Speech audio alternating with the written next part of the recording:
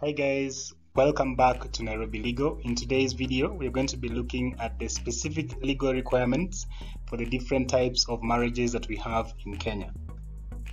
In line with our previous video that we had on the elements of a valid marriage in Kenya, we discussed about the different types of marriages, and to be more specific, in this particular video, I want us to break down each type of marriage so that you also see the specific requirements that are necessary for that marriage to be recognized in Kenya.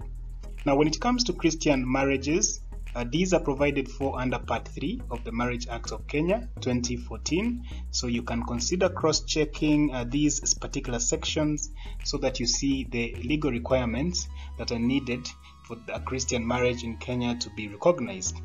Now, just to bring out a few pointers, Christian marriages are supposed to be monogamous, meaning that if a man is in a Christian marriage, even if he contracts another marriage, that second marriage is considered invalid. And the other thing is that for you to contract a Christian marriage in Kenya again, you must profess the Christian religion. Now, the second type of marriage is a civil marriage. Remember that there are people who prefer to have a civil marriage in Kenya, and as far as legal requirements are concerned for civil marriages in Kenya, these can be found under section 24 to 42 of the Marriage Act of Kenya 2014. This act can be downloaded online and it's available, and I've given you the pointers on where to find specific information. Remember that as you contract a civil marriage, one of the requirements is that you must not be in a prohibited relationship. And yesterday we discussed that you can't marry your auntie, you can't marry your grandmother, and we actually listed prohibited relationships as far as the Marriage Act of Kenya is concerned. This means that if the person you're marrying falls under the category of prohibited relationships, then you cannot actually contract a valid civil marriage within the Republic of Kenya. And obviously we discussed that the person must not be below 18 years of age. And also remember, as you contract this civil marriage, there is a requirement that neither party, meaning that the intending parties to a marriage, must not be married to any other person. So if you're actually married to any other person, then you can't contract a valid civil marriage within the Republic of Kenya. And the other type of marriage is a Hindu marriage, and also Hindu marriages are monogamous, and I'm sure you've seen the trajectory here. Christian, civil, and Hindu marriages are considered to be monogamous, and if you contract a second marriage alongside your first one, that second marriage will be considered invalid because already you have contracted a monogamous marriage within the Republic of Kenya. Having talked about the first three types of marriages in Kenya, which happened to be all monogamous, I want us to shift our attention to African customary marriages and Islamic marriages that are polygamous or potentially polygamous. Now, when it comes to African customary marriages, these are provided for under section 43 and 45, or rather to 45 of the Marriage Act of Kenya, meaning that if you want to know the legal requirements for customary marriages, you have to refer to Part 5 of the Marriage Act of Kenya 2014. One thing you need to remember is that as far as customary marriages are concerned, these kind of marriages are celebrated according to the customs of the communities of one or both parties to this kind of a marriage, meaning that a marriage can either be celebrated according to the Kikuyu tradition or the Luo tradition, depending on the tradition that either party chooses to follow as far as celebration of the African customary marriage is concerned. And like we stated earlier in our previous video, this type of marriage is potentially polygamous, meaning that you can marry any number of wives that you choose to. When it comes to the essentials of a customary marriage in Kenya, these requirements are actually provided under Part 4 of the Marriage Act of Kenya. But just for you to understand a few requirements, there is a need for payment of dowry, and there must be consent freely given by both parties to a customary marriage. meaning that if someone has been forced into a customary marriage, either by their parents, and that person has not given their free consent, then that customary marriage cannot be considered valid. Now, if you want again to appreciate what I'm talking about as a family law student, consider reading this case. And also, in terms of payment of dowry, one thing you need to understand is that a person intending to marry through customary law has no limitation on what amount of dowry needs to be paid. However small the payment is, that can be considered a payment of dowry. And so, according to section 43(2) of the Marriage Act of Kenya, and please remember to put this section at the back of your mind, a payment of a token amount is sufficient to be considered for you to have paid dowry according to African customary marriages. So what I'm trying to emphasize here is that even though a man has paid a small amount of money, that small amount of money is sufficient to prove that indeed there exists a customary marriage and the man went ahead to pay dowry. So this is the essence of section 43(2) of the Marriage Act of Kenya. And again, remember to appreciate this further. You need to consider reading this case. Now, in more videos to come, I will be providing case summaries for these cases that I won't go into details at the moment.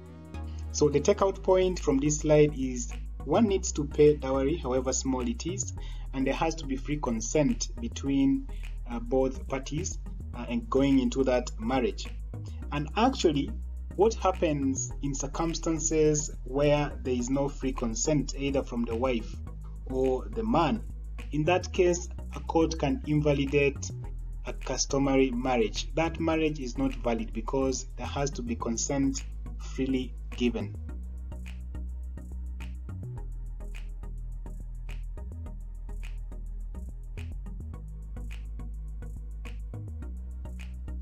The next important step is that within 3 months of completing your ceremonies and taking the necessary steps as far as your traditional marriage is concerned, you must go ahead and send a notification to the Registrar of Marriages expressing your intention to marry. And in that notification, you have to specify the particular African customary law that has applied, meaning that if you have married based on the Kamba tradition, you have to specify this.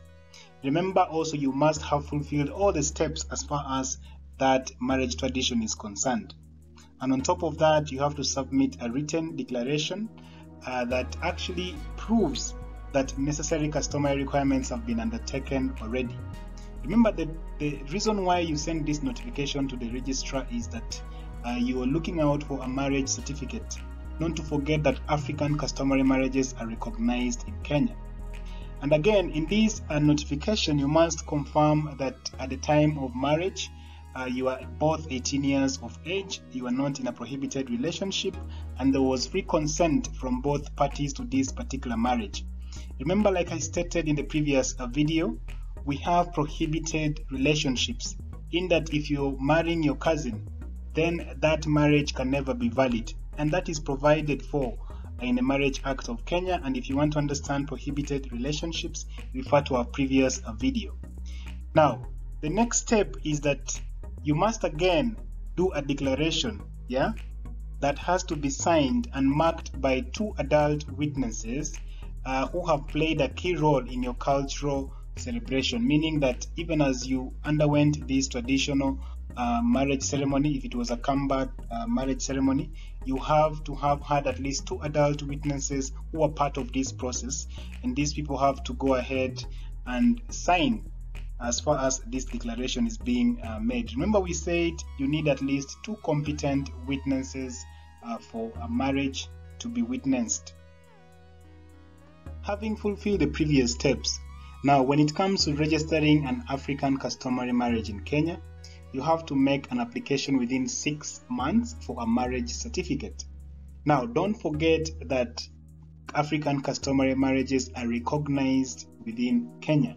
And we also talked about circumstances under which you can convert an African customary marriage, which is potentially polygamous, into a monogamous marriage that will also still be an African customary marriage. So for you to understand conversion of marriage, refer again back to our previous video.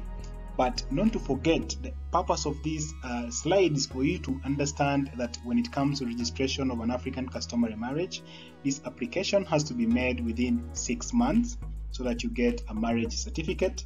And remember, you have to appear before the registrar of marriages in person. So you go with your wife to appear in person, then do this application so that you get a marriage certificate.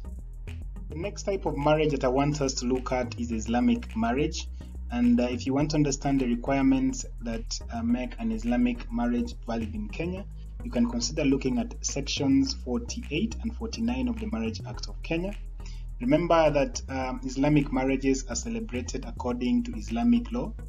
These marriages are polygamous, and the takeout point here is that according to section 49.3 of the Marriage Act of Kenya 2014, any parts of this act that are inconsistent with Islamic law and practices do not apply to persons who profess the Islamic faith. Just to give you an example here, we have a situation whereby Muslims are at liberty to marry their own cousins, and the act provides for that exception because that's according to their Islamic faith. And so anything that is inconsistent with the Islamic law as far as section 49.3 is concerned will not apply to Muslims. Having understood the elements of a valid marriage in Kenya, we have also discussed the specific types of marriages and the requirements that have to be fulfilled for those marriages to be valid within the Republic of Kenya.